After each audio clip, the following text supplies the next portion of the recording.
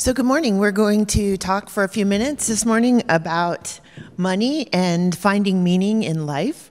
My name is Amy Butler. I'm an American Baptist minister. I most recently was the senior minister at the Riverside Church in the city of New York, which is the tallest church in America, which was built by John Rockefeller. And there is so much money steeped into the stones of that traditional institution and the people who attend there. I started my career 20 years ago running a homeless shelter in the city of New Orleans, and what I have noted over these 20 years is this pull to find meaning and purpose in our lives is really separate from how much money we have. We all need it. It's a human drive. And the founding pastor of the Riverside Church was Harry Emerson Fosdick in 1930, and he wrote this: "We cannot live without faith because the prime requisite in life's adventure is courage, and the sustenance of courage is faith." So it occurs to me, having been here this week and talking to so many of you who are doing courageous and amazing things, that there has to be some kind of well of faith, or whatever word you want to use for it, that we pull on to sustain us in the difficulty of this work. So I'm delighted to have two wonderful colleagues with me today, Craig and Angie, and I'm going to invite them to introduce themselves to you and tell you a little bit about their fascinating work. Craig, would you like to go first? Hello, good morning, everyone. So I have spent this year conducting slow and long conversations with people in the social entrepreneurial space. I'd like to share two stories that I've encountered. One I did not encounter in an interview, and one I did. So the first story is Jordan Casalow's story. He founded Vision Springs, which is the pretty large social entrepreneurship that affiliates with Warby Parker and helps to distribute glasses, reading glasses in the developing world through micro-entrepreneurship. But Jordan tells this story about why he became a social entrepreneur. He was 23. He was in Alaska with some buddies, and they ran into really bad weather, and they were in their tents for a couple of days, and he just got sick of it finally and said, "Guys, I'm going out for a hike, and if I don't come back in such and such a time, please come and get me. There are grizzlies and pretty bad weather." So he was up in the mountains, and the rain was coming sort of horizontal, and he had this overwhelming sense that the universe was speaking to him, and he didn't like the message. The message was, "You don't matter." And he said, "I knew in my heart that I did matter, and somehow I had to prove that." So he went on a kind of service trip into Mexico, and he's an optometrist, and he encountered a boy who was blind, and he realized after a few minutes that the boy wasn't blind, but actually was very farsighted. If I've got this right, it might have been nearsighted. I always get those two mixed up. And he put reading glasses on the eyes of the boy, and for the first time in the child's life, he could see. And Jordan said he looked up at the heavens and said, "See, I do matter." And he started Vision Springs. That's my first story. My second story is one I encountered in an interview, and it changed the course of my research, this kind of story. Charlie Branda lived on Sedgwick Avenue in Chicago for a long time. She was a banker. She's a white woman, and one day a young black man got shot outside of her house. I think she had been on this street for a decade or so, and she said, "I didn't even know to whom to take a casserole." And so she decided to quit her job as a banker and to start an art studio, which is still running today, called Art on Sedgwick. And it's a studio that specifically seeks to get black people and white people, and people of any color, to come together and make stuff. This often is sort of geared towards children, but when I visited, it was a dance night, and there were all kinds of people, adults there. And I have been musing over this year about the difference between those two stories. They're both deeply spiritual stories. They're both stories that have a spiritual dimension to them. Jordan Cassellow will talk about angels that will guide you. And Charlie is a Christian who has, for the moment and for the time, left her church. And so over the course of this year, I've been asking, what's the difference in the spirit of those two stories, or the role of the spiritual in those two stories? I think there is an important difference, but my research has been an attempt to sort of frame the difference in spirituality there. I think the first story is maybe a bit more common, the story of epiphany and awakening and born-againness. I think the second story may be a richer and more collective and more complex story, a little harder to pay attention to, but just as important. So that's a start. Thanks. Angie? Thank you, Craig and Amy. So as a little bit of background on my story and how I came to be here, since we are engaging in the question of meaning, I grew up in a home that was religiously unaffiliated, but with one parent from a Christian background and one from a Jewish background, and I was raised to believe that becoming closer to the divine and more useful to other people, that this was the orienting point for life. But I was not raised in the context of a religious community or container, and so that spirituality of living love as it was engendered in me was something that was mine to pursue and to find others who were engaged in that pursuit as well. And so that guided me through into my 20s when I was living as a playwright in Brooklyn and trying to find where other people who were orienting their lives around living love were doing that. And I had never been part of a religious community in the traditional sense, and so it didn't even occur to me to look there. So I went looking in other places, like arts communities and maker spaces and fitness communities and justice movements, and started to notice that there were a lot of common threads that seemed to be running through those spaces, even though nominally they were doing very different things. And so that question and the discovery that I was what I came to learn was an unaffiliated millennial. This was language that I didn't know about myself, but that was, I soon learned, a label that I carried. I remember learning about the phrase spiritual but not religious on Match.com in 2009 because everyone I got matched with seemed to have that, and I was like, maybe I should go where those people are. So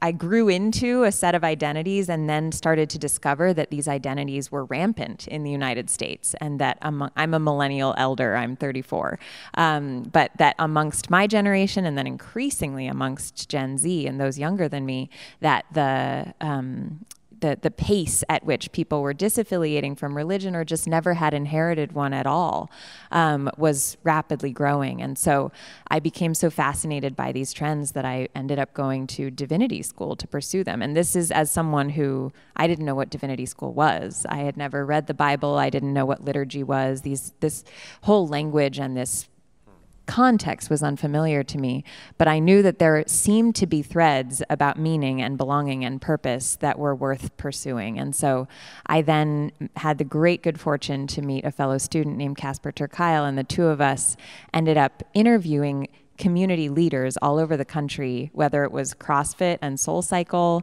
and other fitness communities, whether it was Artisans Asylum, the makerspace down the street from us, and we would go participate as well, and try to get an understanding of what was happening there. And through that work, we ended up writing a report called How We Gather in 2015 that drew together some of the themes that felt like DNA of the communities we got to know. Themes like personal transformation and purpose finding and social change and accountability was a huge one, which fascinates me still, that people longed to be in a space where they were called to account and seen for not only the person that they were, but the person that they aspired to be. So it was things like that with this river of community running under it. And I've become protective of this word community as the experience of being deeply known and deeply loved, right? That you're actually in deep enough relationship with people that you not only know about the highs and lows of their life, but you're in a place to show up for them, right? It connects to the story you told, Craig. So, Angie, what would you say about my theory that this is a fundamental human need to find meaning in a deeper way? Did you find that in your work? I would confirm your hypothesis. Yes, and the word connection I use a lot as well, but that meaning and connection are as they're as fundamental to humans as the need for water and air, and that we die without it. That's been my sense. Wow. Craig, you're a professor and a researcher, and you have in your work identified some practices of social entrepreneurs, spiritual practices. Can you tell me a little bit about how you came to that curiosity and what you've found? So I had a student in a rhetoric class about 10 years ago. I guess this was 2007. Raise her hand. It was a tiny class, I think 4 students, and so she probably didn't have to raise her hand. She just spoke up and said, "Have you heard of Product Red?"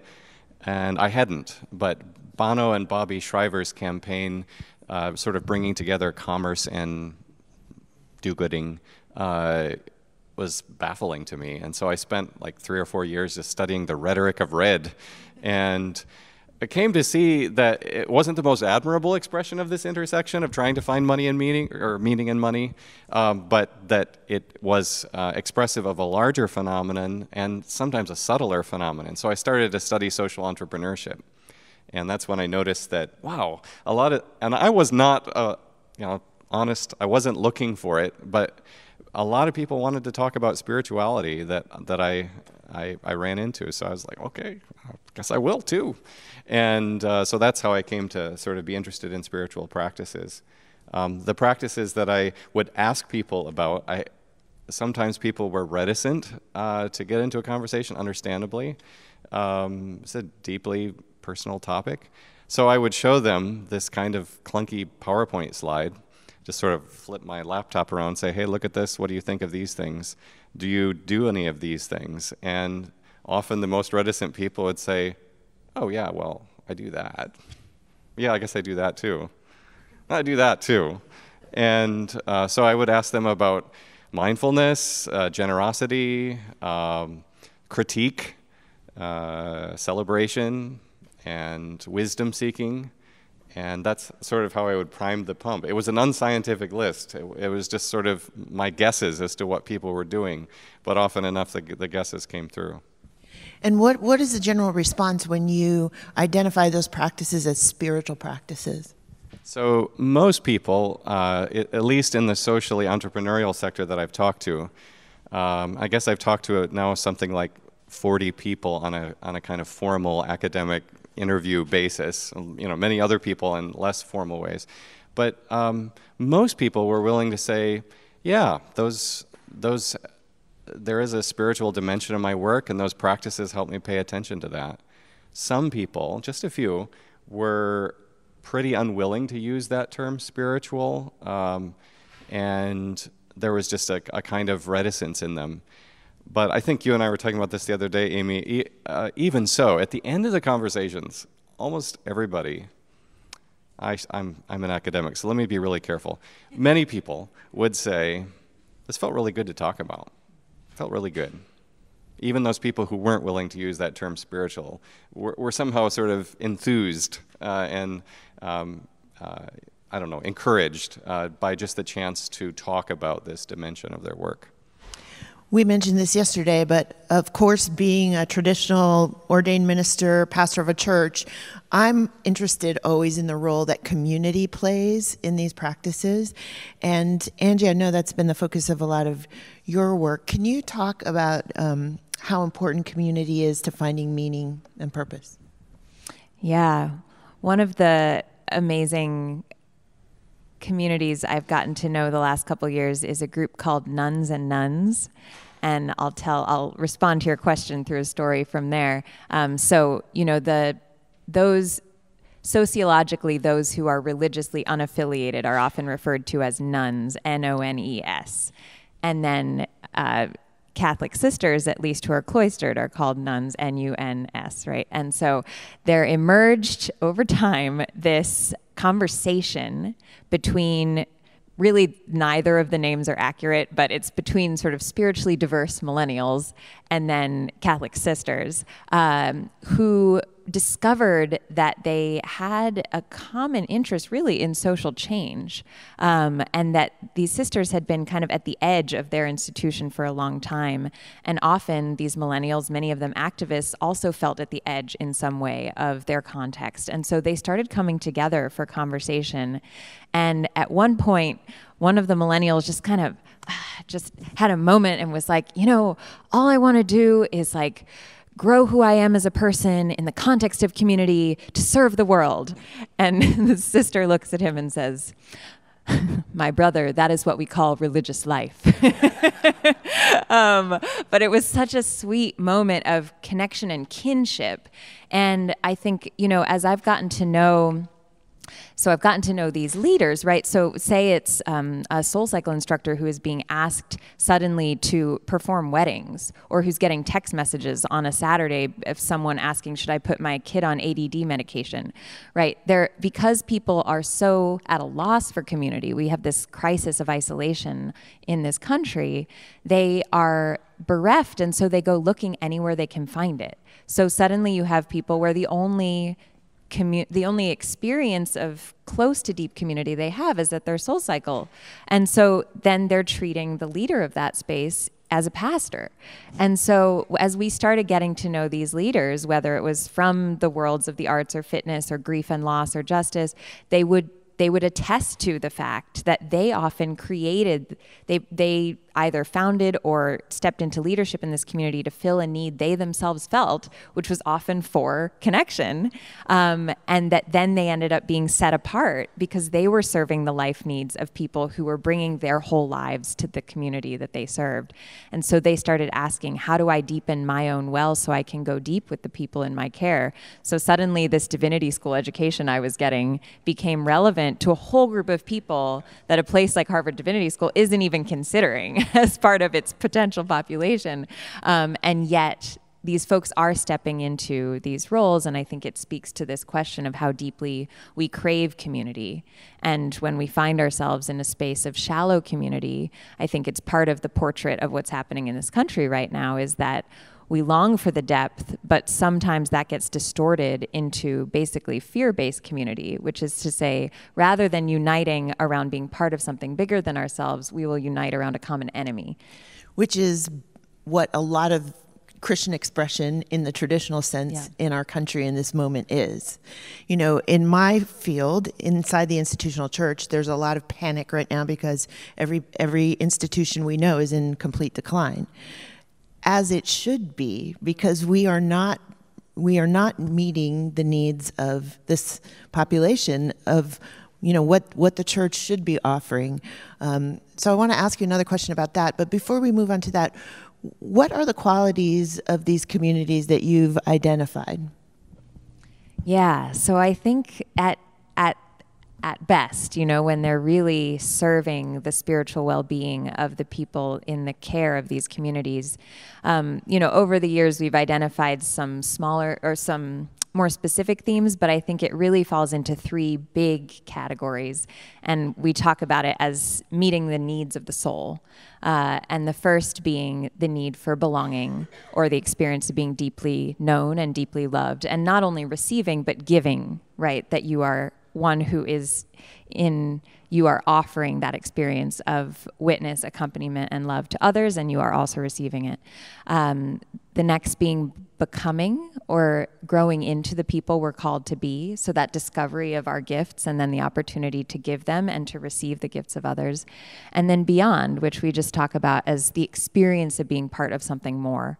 Or sometimes we'll talk about it as the experience of feeling fully big and fully small, right? Which gets to that story I think you mentioned with Jordan. So I think when those experiences are operative in a community, that is when you start to feel that deep sense of meaning and connection. Now, those are big abstract concepts, but on the ground, I think, Paul Bourne wrote a book called Deepening Community, and he talks about the chicken soup test of whether you could bring chicken soup to a neighbor. The reality is that you have to know quite a bit in order to do that. Not only know a lot, but then you have to make the choice to do it. You have to know your neighbor. You have to know them well enough to know if they're sick. You have to know if they're vegetarian. You have to know if they're home. And then on top of that, you have to be invested enough in their life that you would actually take that leap of bringing them chicken soup. So I think, while it resides in these big concepts, it plays out on the ground. What happens to us when we don't have a community like that? I mean, this is one of the primary things that I attribute to the deaths of despair in this country right now. I mean, I think that our rampant anxiety and depression and suicide and the fact that it's going up and up and up among Gen Z. There was a devastating article by Varun Soni, the chaplain at USC, recently about the crisis of loneliness on college campuses. And he said when he started 11 years ago as chaplain, people would come in asking things like, these classic questions of how then shall I live? It's like, how do you find meaning and purpose? And he said it's now taken a devastating turn where students are asking, why should I live? And he said they never used to come in asking a question he now gets every week, which is, how do I make friends? This just basic experience with connection and kinship is rapidly declining. So I think that's some of the things that happen.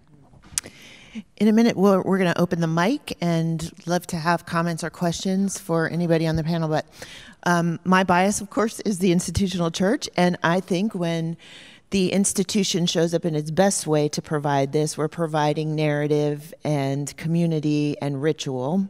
Right. Is there a place for religious institutions as we have understood them in this moment and with this population?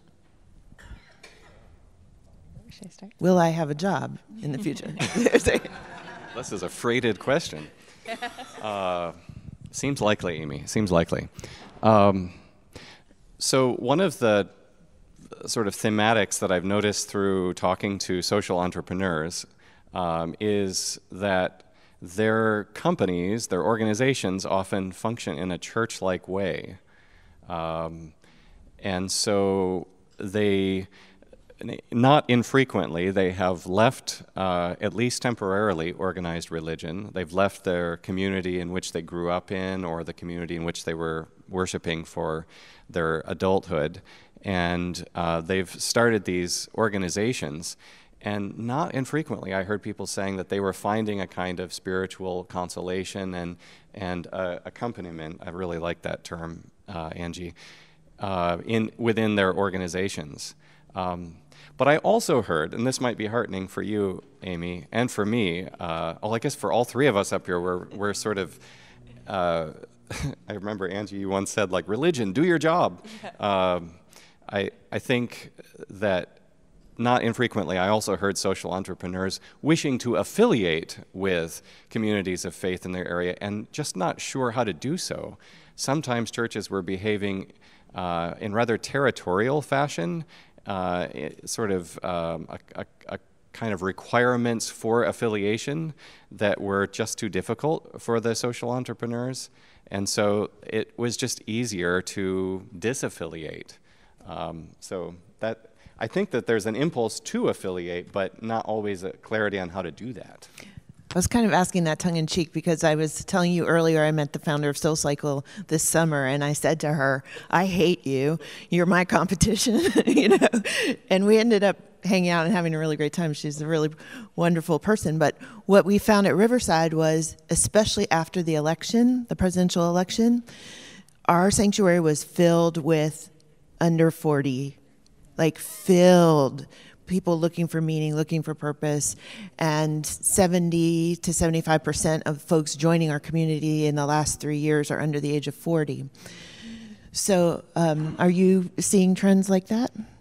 Particular to this moment in which we find ourselves in this country in particular? Right, Yeah. right. I mean, talk about this moment.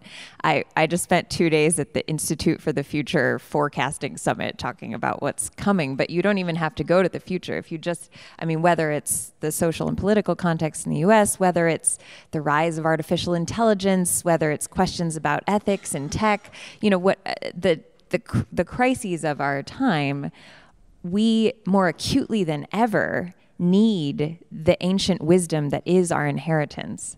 And these questions of what it means to be human and why we matter and where we're going, those could not be more profound, and they're getting more and more acute as these things happen. And so it's really a question, I think, of how do you, we talk sometimes about unbundling and remixing as something that people are already doing in their lives, that they may not be as traditionally affiliated, although many people still are. But even if they are, people, you can't help in many cases but be exposed to information and perspectives coming from different streams and beginning to bring those together, right? So people are cobbling together a spiritual life where they might be, you know, it might be a combination of, okay, I grew up Christian, but it was really only on holidays, but then I've been going to Shabbat lux with my friends, and I love the Beyonce mass, and I do meditation with this one, you know, like there's a cobbling that happens. And so people are unbundling from the sense of having a cohesive story and identity and community. And so then it becomes a question of, if we are, many of us, sort of spiritually homeless or spiritually independent in some way, how do you then come together in a way that allows for depth, knowing how important community is to meaning? So I think that's part of the role of our traditions in that process is vital. Yes. So we want to open up the mic to anybody who would like to, if you would mind going back to the mic and speaking loudly so everyone can hear. Hi, I'm Reverend Dr. Diane Johnson. And I'm so delighted about this panel, although I'm bummed that it was at 9 o'clock on Friday. I feel like it should have been on the main stage on the first day to like kick off the whole thing, but so I have a comment and then I have a question. One of the things I think is really fascinating is the conflation of purpose and spirituality and faith, right? So I think it's really, because when we talk about spirituality, we know that that's distinct from faith, institutional religion, and purpose. And in my work, both in working with denominations as well as social entrepreneurs, and now actually, here's a little plug, or conscious capitalism, which is really interesting, which has their 4 values as purpose, leadership, I can't remember can't remember the other 2 right now. But so I'm fascinated by, right, the intrinsic desire to belong, and yet the space is about, so where does that happen?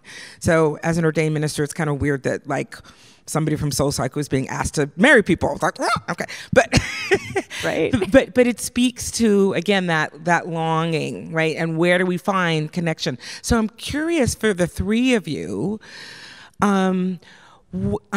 what do you think? What individual practices or inquiry help people understand the distinction between spirituality and purpose? Do you understand my question? Like what, or even in your stories, what life experiences help people notice the difference between a sense of calling and what might be spirituality, which is very, very distinct from what people's faith is, if they have it at all. And just a little plug also that, let's be clear, that there are other amazing traditions that are not just Christian or Judeo-Christian. Yeah, for sure. To the max. My very brilliant colleagues over here probably have something more scientific to say about this, but I would say what distinguishes it and what I've seen over the course of my 20 plus years in ordained ministry is relationship. Relationship is how we begin to form identity, values, understand our faith in a way that has heft. And the work of a pastor, in my view, is to walk alongside people as they're discovering this. And I guess now the soul cycle teacher, too. Yeah, I would definitely underscore that. I think it's become one of the kind of anecdotal metrics for deep communities is when people who become part of them leave their jobs or change jobs because of having discovered a sense of vocational calling that was not being lived into in the life they were leading. So but that can only happen in the context of relationship where your gifts are seen. I know Damon is in the audience here, and the story of his congregation is one that we turn to a lot because it is based on discovering the gifts of those in the congregation and then drawing them out and allowing them to be shared. Yeah. So thanks for your question. So I'm just going to draw on my data here. It felt like almost every conversation that I came into, people began by saying, now we're making a distinction between spirituality and religion, right? So in my data at least, people are not conflating them. They keep them pretty distinct. So as a person of faith who also seeks to be spiritual or spiritually invested, I guess I see two kinds of dangers to avoid. On the one hand, I don't want to collapse religiosity into spirituality. I did meet people who wanted to do that. And on the other hand, I don't want to collapse spirituality into religiosity. I guess I see them as having a kind of uncanny border country that people are navigating all the time and just trying to make sense of things. So I have one really quick story where this border country was really apparent. I did some field research in CARA in Chicago, a job training organization, a pretty significant large one in Chicago, and it describes itself as a secular organization. But they have this amazing morning ritual thing that they do. So, somebody studying spirituality, I had to go to this. And it's enormously, affectively overwhelming. But they have like concentric circles of people. And in the very central circle, there is like this group of people whooping it up, like giving high fives and cheering, and eventually somebody grabs a mic, steps into the circle, and the hubbub quiets down, and then they have to answer some kind of prompt for the morning. It might be like, what do you want in your obituary, or what's a recent experience where you learned that you were wrong and that was a good thing, or something like that. But here's the kicker. I feel like I could do almost any of that, but then you have to conclude by singing something. And that would be very challenging for me. So you might, one person that morning sang "Do wah diddy dum diddy do," like some kind of a rock song or something. Or you might sing, but this one woman sang from a revivalist chorus of the 19th century, "Blessed Assurance," and the part that she sang, she was trying to keep it religiously neutral. So because she sort of understood the culture of the place, and so it was like, "This is my story, this is my song," and then she had affixed a couplet to the end of it that was like non-religious, but she didn't even get to sing it. The crowd, which was religiously diverse. I think I had seen a Muslim young man stand up, and I think there were people who were of no faith at all, and so forth. But the crowd finished the song for her as it was originally written, with explicitly Christian lyrics. And so that for me is kind of mysterious. What's going on there? Is that a collapse? Is that like a loss of pluralism? Is that a failure of democracy, sort of pluralistic democracy? Or was it a group of people from many different standpoints, helping somebody else sing their own song? Thank you. So a lot of this conversation reminds me of the work of Carl Jung, the depth psychologist, and just kind of two observations. One is that I think one of his really brilliant things was to connect psychology with religion. And so for atheists like myself, it's a way to really have a religious attitude about life by being psychological instead of religious. The second point is just the title is Money and Meaning. In that field, depth psychology, they talk about the ego-self axis, where the ego is really kind of the world out here, which might correspond to money, and the self is your inner self, right, which corresponds to meaning, and the importance of having a healthy connection on that axis. So, anyway. Thank you. Kevin? I'm curious, in your research, if you talk to immigrants whose survival is based on mutual survival as opposed to being atomized and disconnected.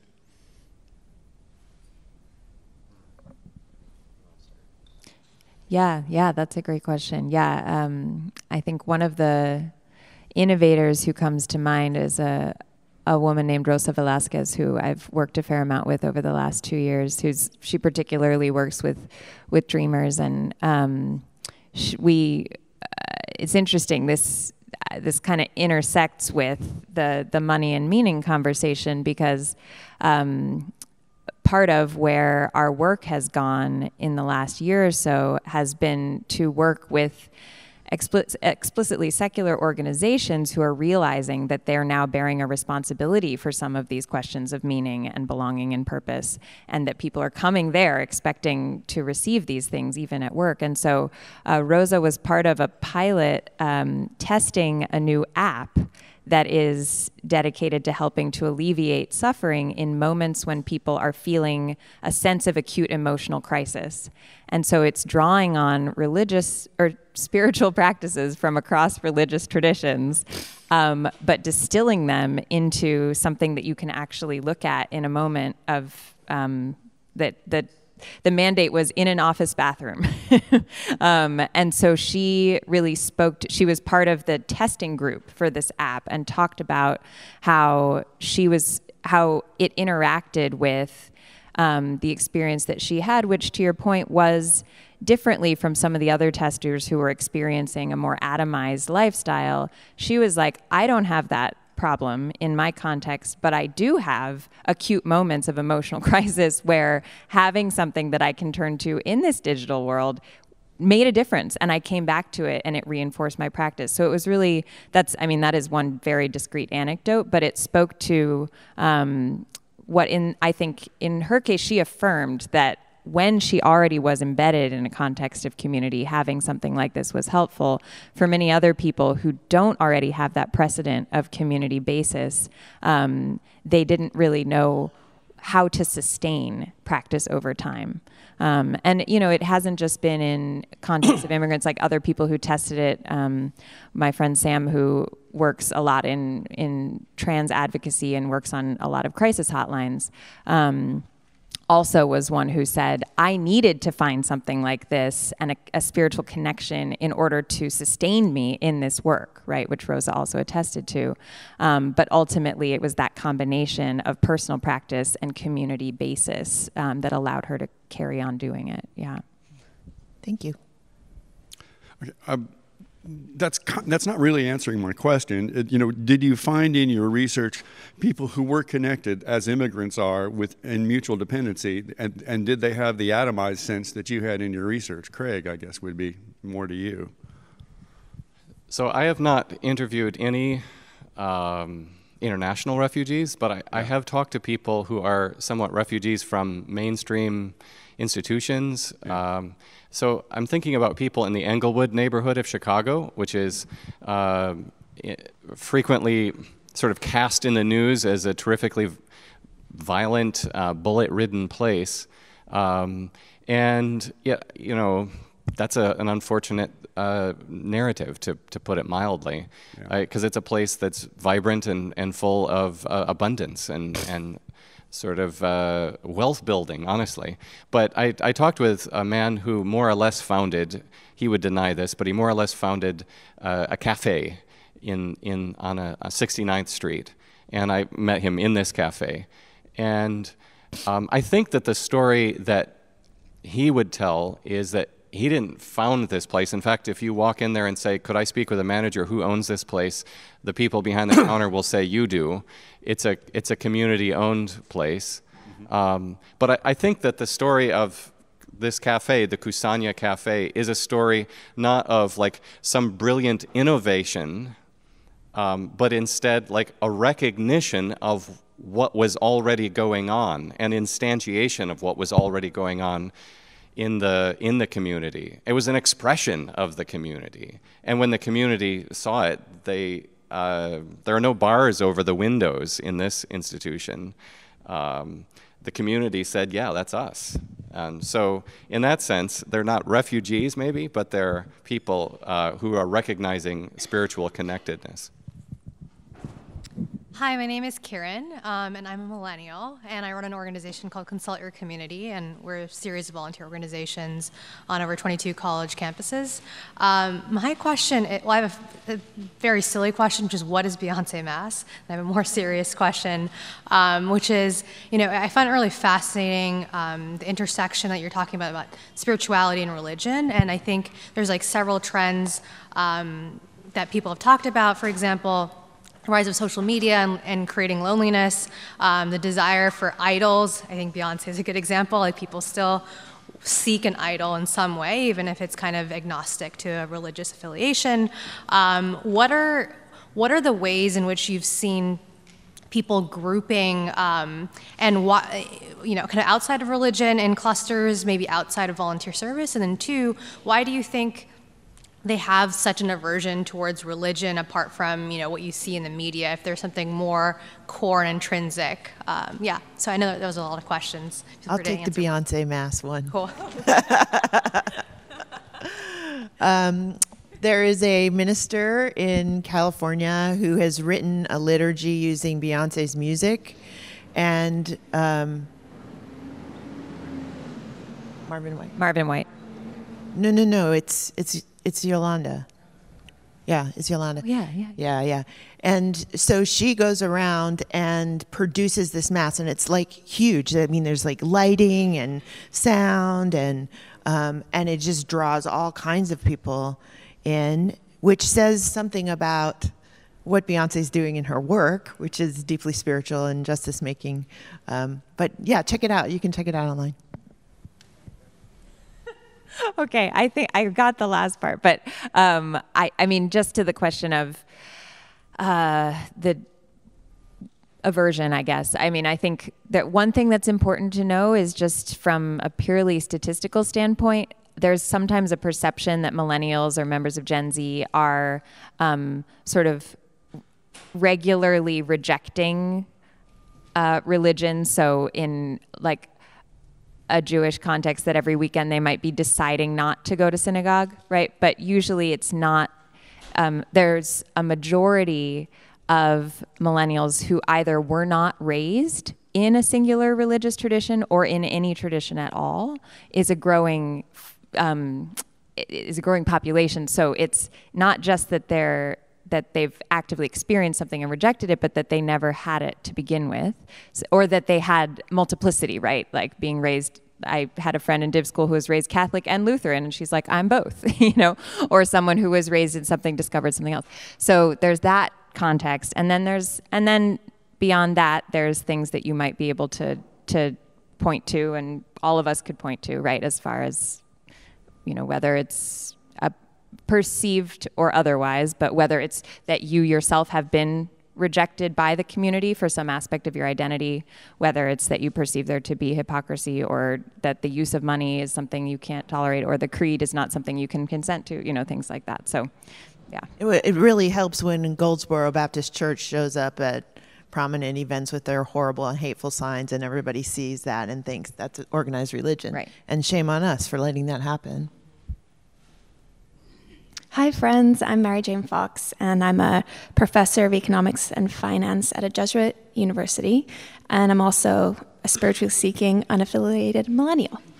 And in my classes, when I teach conventional economic classes, I really watch my language. I try and use words like nourish and nurture, and the idea that the economy is what can be seen as one of the mechanisms that connects us, and that it's relational. And this is really different if you take my econ class, the same class, like basic macroeconomics compared to some of my colleagues.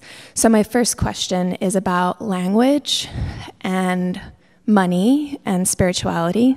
It's broad, but please take it wherever you wish. And then my second quick question is around the concept of Sabbath and work and money. So I'm reading a book titled Sabbath, and I'm thinking a lot about what I'm teaching my students around working hard and students wanting to make money and wanting to do good in the world, but also wanting to honor rest and what Sabbath might mean. So I'm curious if you've heard about that in any of your research or commentary that people make when they've earned a lot of money and they're working hard in their business, what Sabbath looks like for them. Thank you. Oh, those are big questions. Just on the issue of money, I think the institutional church, where I'm speaking from my perspective, has done a terrible job of modeling the use and of our resources to change and invest in the world. And what we've created is what you were saying, like this fear-based model of scarcity. And it's really important that in whatever way we come to find meaning, we begin to talk about a new economy. We begin to talk about an economy of abundance, about looking into the communities where we are and seeing the things that are growing and celebrating those things, because that's where the church, to me, has become, has gotten in bed with empire and capitalism. And it does not reflect the economy of God, which is, don't worry about what you wear. Look at all the abundance around you. Open your heart and share with everybody. So I don't know if that means anything. I only took one economics class in college. I got an A, though. Well, first of all, I'm just so happy for your students that you, in your role, are exploring these questions and bringing them to bear. So thank you for doing that. I think if you haven't, you should read The Soul of Money by Lynn Twist, who is right over there. Is it Sabbath? Because there are a couple great ones, but Wayne Muller's book is good. Is that the one you're reading? Okay, that's awesome. Yeah, I mean, one thing just as a premise, and I think this speaks to what you're saying, Amy, is so much, and I've experienced this personally, as I think a lot of us have, and part of this is also just, it's, when you talk about empire, part of this is coming definitely from white culture, is the notion that your value is what you produce. And so a lot of bad theology has come about that basically says the same thing. And so we always start with belonging, of you are unconditionally beloved, period. And then from that place, it comes an invitation to give what is yours to give, and to grow into who you are and can be in the sense of our togetherness. But I think that's part of where even an orientation that would allow for Sabbath comes from, right? Because there is no Sabbath if your value is based on your production mechanism as a entity, right? So the fact that we would be treated as consumers rather than as, beloveds. It's beautiful, beautiful. One last question. Sure. First of all, thank you for this panel. This is two more questions. Thank you for this panel. It's very refreshing, and I get your point on why is it on a Friday morning. I couldn't agree more.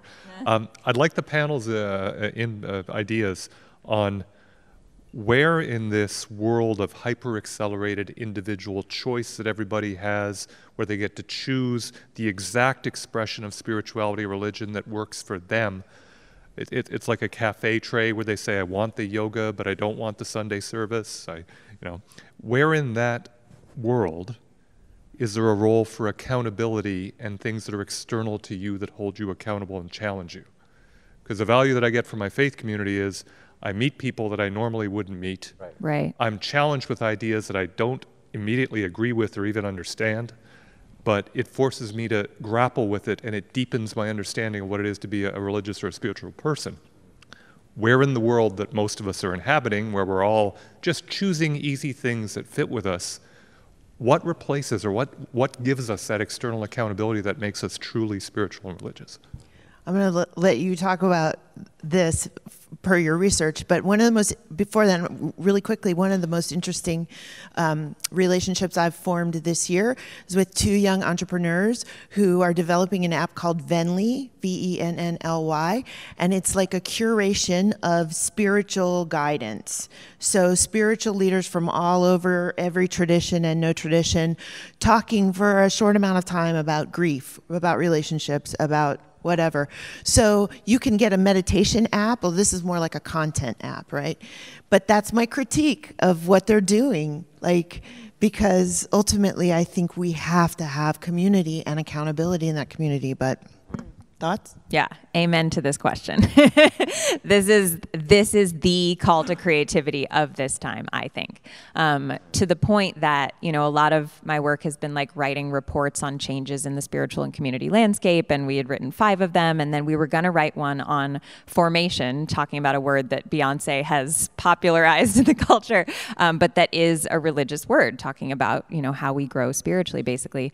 And we were going to write a report on it, and then instead we ended up doing a pilot because it wasn't enough just to write about it. The feeling that we needed spaces to grow in community and be held to account was too great. So we just actually finished it last week. It was a year-long pilot of spiritual formation in community for people across and outside of religious traditions and across geographies, in the attempt to find some way in a context where so many people are cobbling it together to actually grow and to be faced with the things that are uncomfortable, which, by the way, will happen anyway and are happening. I had a friend who came into divinity school as a self-professed New Age sparkle pony, and within a month of starting school, her mother passed away. And she was like, where do I land here? I have nothing. What do I draw from in this time where I am feeling such acute and existential need? So it's there. This is another area where, to the thing of religion, do your job. I so deeply desire for that. I was at Fourth Presbyterian Church in Boston, and there were 2 women sitting next to each other. One who was leading the charge on the housing bill, and so she stood up and said her piece about why everyone should vote for it. And then the woman sitting next to her stood up. She was the one leading the organizing against it. And then they sat back down, and one put her arm around the other. They're friends. They're part of this congregation together, and they disagree on this issue. That's religion at its best. Yes. Diamond. So, Amy, you, to paraphrase something, we've been schooled in scarcity. And ever since 1929, the stock market, that whole era, we built things that are manufacturing. If that's the case, and there are abundant people that live in communities, most of them not here, how do we cultivate a fabric or a structure, for the lack of a better term, that sees and practice abundance in institutions? That's a question for you, Diamond. That's what you do. But no, I meant for the bigger church, our bishops, they think so scarce. Our judicaries, rich, white, mostly men, think that the thing is inside the church, and I'm United Methodist and I'm Wesleyan. I would say the world is our parish. And what is it that we have to do to think about all the people that worship also have a vocation in secular life, and they live out their faith in ways, or they think about it? How do we cultivate a structure that we celebrate that on all denomination and annual conferences, that we don't celebrate the work of the poor? Coming back full circle to having just pastored this huge church founded by John Rockefeller and the $150 million endowment, I will say, like, those structures do not change easily. They don't change. And so I'm so excited about this moment in organized institutional religion because we're so desperate. We'll try anything. Thanks be to God, you know? So we need to begin to articulate a different theology of economy and to go where God's work is happening in the world, whether it belongs to us or not. And so I'm hoping that desperation is going to be the kickoff for this. One thing I think when you said articulating this better, Amy, I think the thing we need to do is tell better stories. Which is, I mean, this is coming out of my research, but people who are telling stories that are grounded in their own agency and in their own innovativeness and in their own inspiration, that's a good story. It's an important story. But I don't think it's a sufficient story. And so I think telling stories that pay attention to not just our inward lives, but our amongness lives, the lives in between us all. Those are the best stories I've been hearing, the most encouraging, and the ones that most change my attention. If I've had any conversion in doing this research, it is a complication of my attention. I began, honestly, by sort of looking at people's inward lives, or trying to, and I've ended up, at least where I am right now, in paying attention to what's going on among us.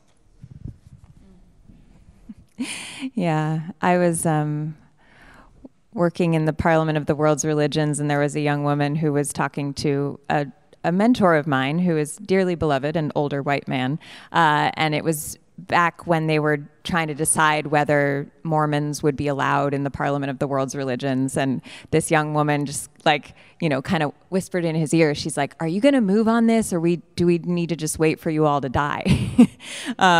You know, and that's a kind of a blunt way to put it, but I think part of what has made it so powerful to me to get to know a few of these Catholic sisters that I've been working with is there's some of it seems to come from the experience of loss and then moving through loss and developing the spiritual maturity that can happen on the other side of that to actually see that another way is possible. And Sister Carol Zinn has said, you know, ours was a radical response to the gospel in our time and place, and now that time and place is changing and the Spirit is moving, and how beautiful would it be if we were there to meet it? Oh, I wish there were more people who were doing that. And that was beautifully said. Thank you so much, my friends. Thank you for your inspiring work. Thanks for being in this conversation with us today.